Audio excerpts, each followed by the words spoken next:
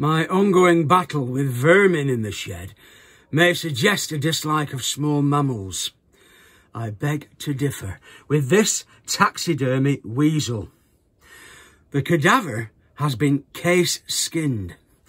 Its soft pelt peeled from the body like a sock. The torso discarded and replaced with wood wool, a packaging material, wrapped tightly with twine. The surrogate's head, carved from hardened polyurethane foam or clay, is finished with 2 pinned black beads gently eased through the eye holes in the ermine's fur.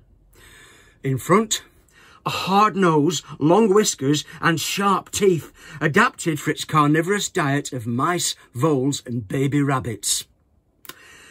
Here, the limbs of the mustelid, filled with a galvanised wire cocooned in cotton wool, are attached to the handlebars and pedals of a non-practical bicycle. The frame created from strong 1/16 of an inch thick wire, similar to that of a dartboard. The stamped metal wheels are protected by rubber tyres, which are tubeless, meaning this is one weasel that won't go pop in the shed.